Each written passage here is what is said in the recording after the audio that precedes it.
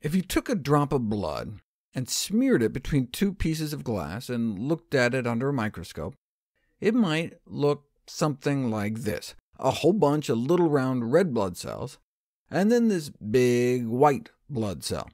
Red blood cells carry oxygen, and white blood cells are our immune system foot soldiers.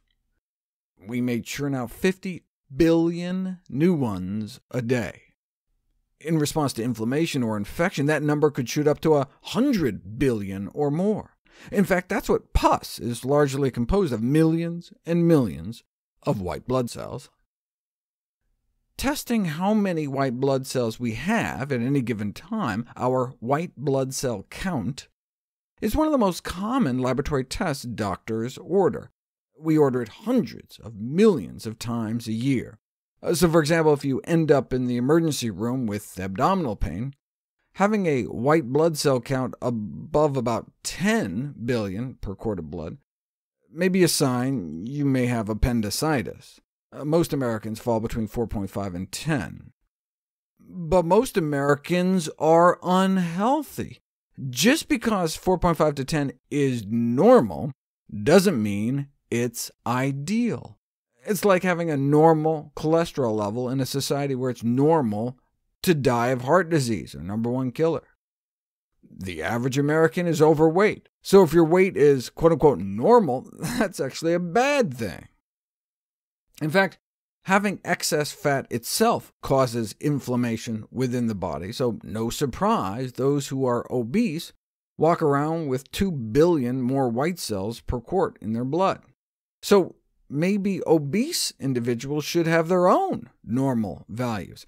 Someone with a 47-inch waist walking into an emergency room with a white count of 12, 13, 14 may not have appendicitis or an infection. That may just be their baseline, normal level, given all the inflammation they have in their body from the excess fat. So normal levels are not necessarily healthy levels. It's like smoking. If you take identical twins and one smokes and the other doesn't, the smoker is going to end up with a significantly higher white cell count. In Japan, for example, as smoking rates have steadily dropped, so has the normal white count range, such that about 8% of never-smoking men would now be flagged as having abnormally low white counts if you used a cutoff like 4, but that's because most people were smoking before when they set that cutoff. So maybe 3 would be a better lower limit. The inflammation caused by smoking may actually be one of the reasons cigarettes increase the risk of heart attacks, strokes, and other inflammatory diseases. So do people who have lower white counts have less heart disease, cancer, and overall mortality? Yes, yes, and yes. People with lower white blood cell counts live longer.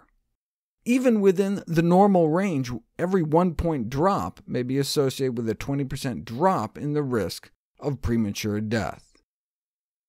This is a log scale, so there's like an exponential increase in risk as white count goes up, even within the so-called normal range. This is for men. The same is found for women.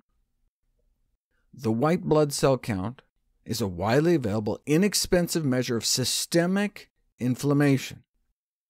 At around age 85 in this study, half of women who started out with white blood cell counts under 5.6 were still alive, whereas 80% of those that started out over 7 were dead.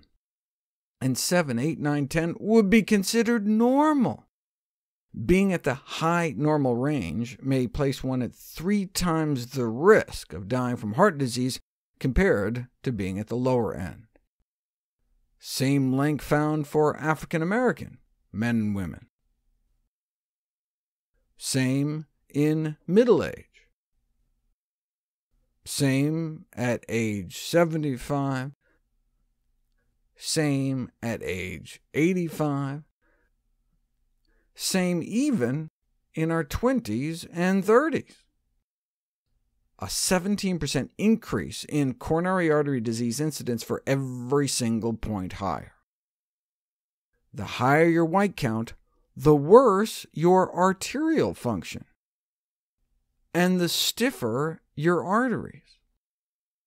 So no wonder white blood cell count, WBC count, is a useful predictor of artery disease in your heart, brain, legs, and neck, and high blood pressure, even diabetes, according to a compilation of 20 different studies. Everything from fatty liver disease to having an enlarged prostate. And having a higher white blood cell count is associated with an increased risk of dying from cancer as well. And these are all within the normal range. So what would the ideal range be? I'll cover that next.